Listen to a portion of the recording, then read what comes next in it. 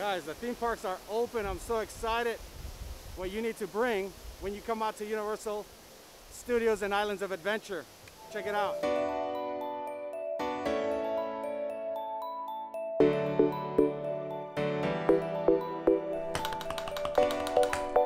Familia, welcome to my other vlog. It's been a while. We've been in quarantine here.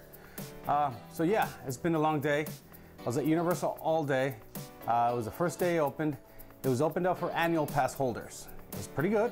Had a good time, went by myself, left the girls here.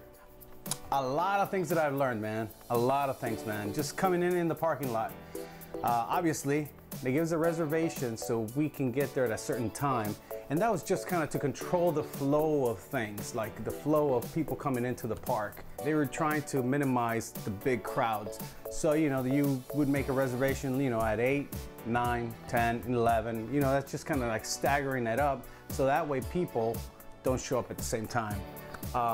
They did have a limit. The limit was at 13,000 people. You can go in and out, but once you go out, you're not guaranteed to go back in.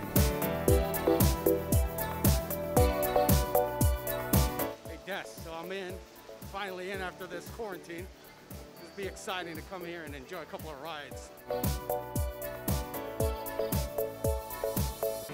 The staff, the team members were very happy to see their annual pass holders that day. Seeing the roller coasters go up and down, seeing the characters, you know, I went through Dr. Seuss Land.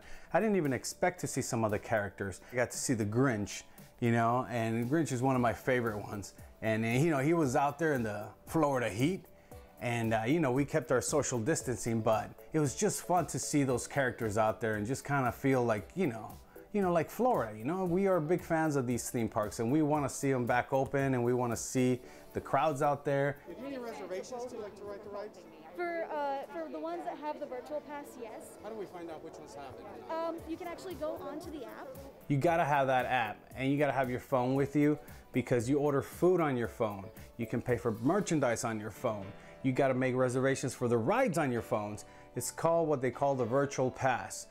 And you can see on some of the rides, if they have a time on it, you're able to just show up and ride it. But if it does not have a time, you gotta go on the app and reserve a time for you to go into the ride. Kind of show you around what to expect when you're out here at Universal. The new normal, you know? But it's very exciting to be back. It's great. You know, if you live in Orlando, you really adore these theme parks, so.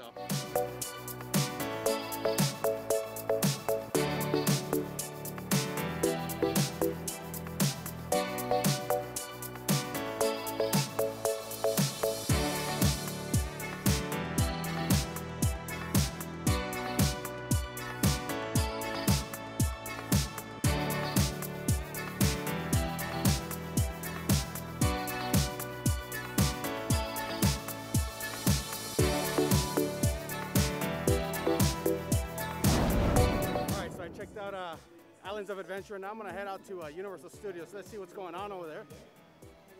It was pretty exciting. I didn't get to ride any rides, but you know, it's the first day. What are you gonna do? Just kind of be patient and enjoy. At least enjoy the walk, getting out of the house. Keep at least. You guys can see right here. It used to always be crowded. Always. You can never take a picture by yourself. Now look at it. It's all empty.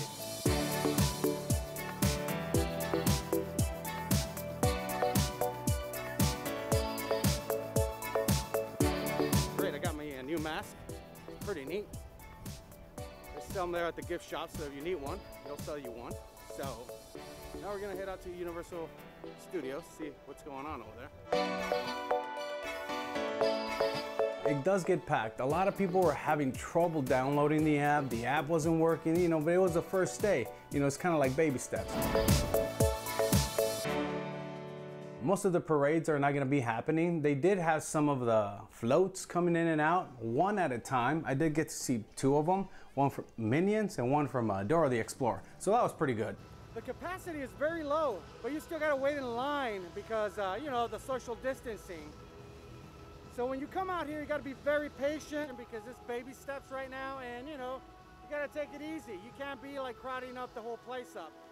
So, you know, hopefully phase 2 will be more exciting because it's gonna be at 75%. You gotta wear a mask, and it does get hot wearing these masks, but they got these areas where you can come out and take it off and kind of breathe for a little bit. But I'm just so glad to see the parks open again and come out here on the weekends and enjoy it with my family. So hopefully you can too.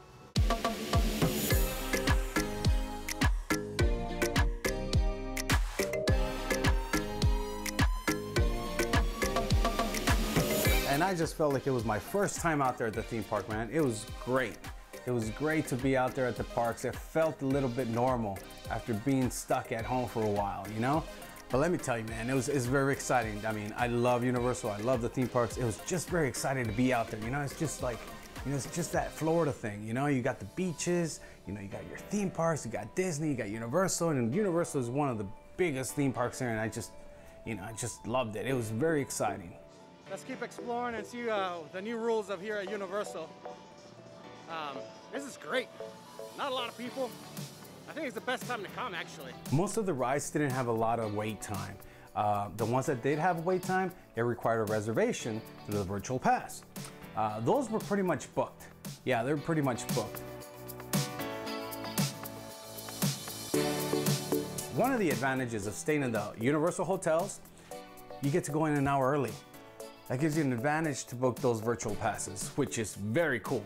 So, you know, that's something to keep in mind. So if you ever, you know, if you come to visit, you're planning your vacation to come out here to Universal, try to stay in property because you're able to go in an hour earlier. Fantastic being there. It was just like, wow. You know, after being locked up for a while, it was just fun to be out there at the park. Believe me. Anyways, had a good time. It was great. I'm going back this weekend again. I hope to see you out there. And thank you for joining me on my adventure. And we'll see you in the next video. Hasta luego.